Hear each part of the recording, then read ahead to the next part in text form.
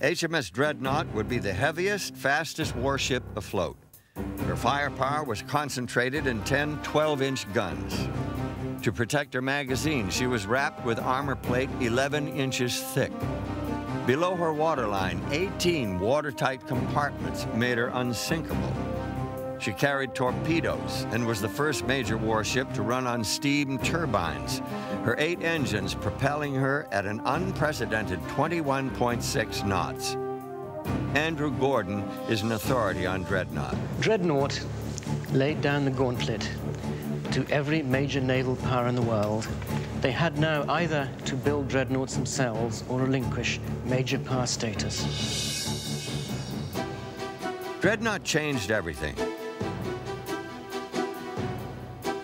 In America, Japan, and Germany, new battleships already approved were rushed into construction.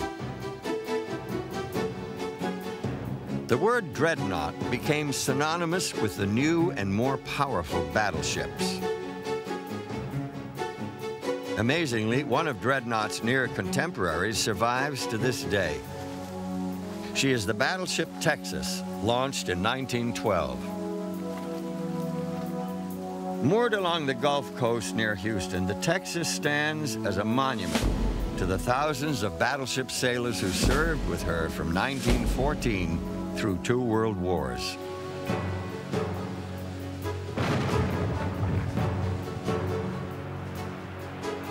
The guns on the Texas were controlled by primitive computers. Armor plate on her sides was a full 12 inches thick. Each turret was manned by 24 sailors who lived and worked in dark, cramped quarters. The Texas reminds us of the primitive conditions aboard the first modern battleship. Steve Nelson is an historian and head curator of the Texas. What makes the USS Texas so similar to HMS Dreadnought are these big guns. Now these are 14-inch guns. The Dreadnought had 12-inch guns. And the way these guns worked was that 2 crew members had to man this loading ramp, drop that down into position. The 14-inch shell was rammed all the way up the breech. 400 pounds of powder was placed in behind the shell. The crew had to grab the ramp again, making sure that it breaks in the middle, closing up. The breech was closed. The crew had to jump into tight confined spaces like this, buckle themselves in, and communicate with their crew members through this voice tube. Ready to fire.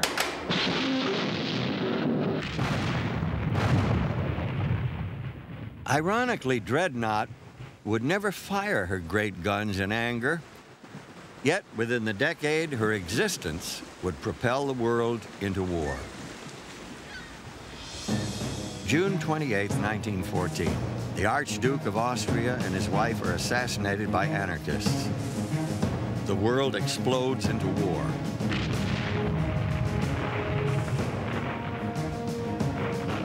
German submarines attack British merchant shipping. Then on May 30, 1916, the German fleet steams to sea for its first confrontation with England's Grand Fleet. The decade-long arms race approaches Armageddon. The dreadnoughts meet off the coast of the Danish peninsula called Jutland. 250 warships fight the greatest sea battle the world has ever seen. When it is over, 25 ships have been sunk, 8,465 men killed, over 1,000 wounded. John Samita is an historian and authority on the Battle of Jutland, as is Eric Grove.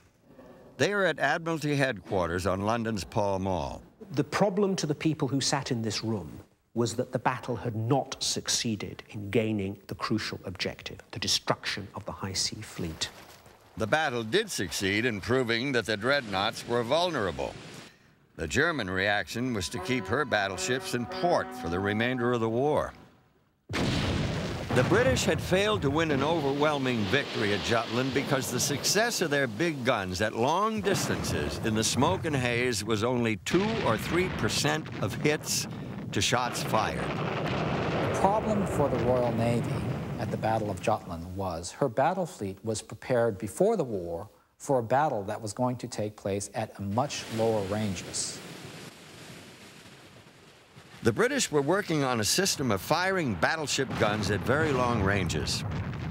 It was based on the work of Arthur Hungerford Pollen, who created a primitive computer before the word computer had been invented. Pollen developed the idea of using very advanced rangefinders that were gyroscopically stabilized against the motion of his own ship, a very advanced analog computer, very advanced systems of transmitting the calculations of that computer to the guns.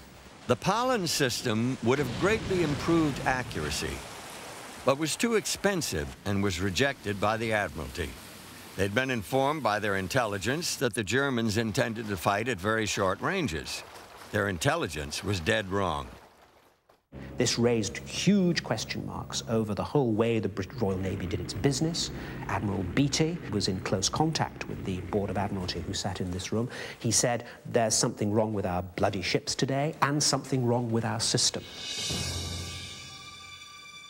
In the closing days of World War I, in the Adriatic Sea, an Italian speedboat fires its torpedoes at 2 Austrian dreadnoughts. A combat cameraman aboard the Tagetov watches as 2 milky white tracks head for the St. Stephen. These pictures document the first sinking of a battleship by a simple torpedo exploding below her armor belt, where she was to prove as vulnerable as any other ship. The primitive camera grinds on as nearly 1,000 men are lost.